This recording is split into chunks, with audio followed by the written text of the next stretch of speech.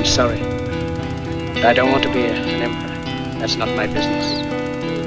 I don't want to rule or conquer anyone. I should like to help everyone if possible.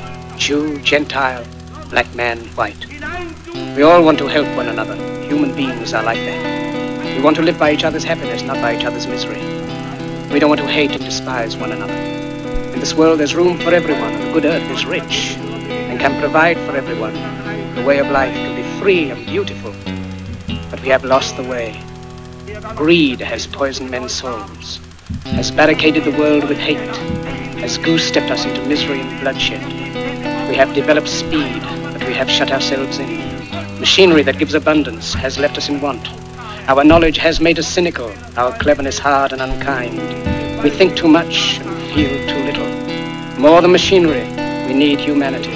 More than cleverness, we need kindness and gentleness. Without these qualities, life will be violent, and all will be lost. The aeroplane and the radio have brought us closer together. The very nature of these inventions cries out for the goodness in men, cries out for universal brotherhood, for the unity of us all. Even now, my voice is reaching millions throughout the world, millions of despairing men, women, and children, victims of a system that makes men torture and imprison innocent people. To those who can hear me, I say, do not despair.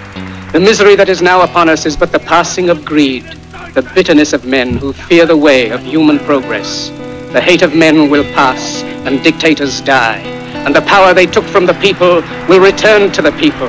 And so long as men die, liberty will never perish.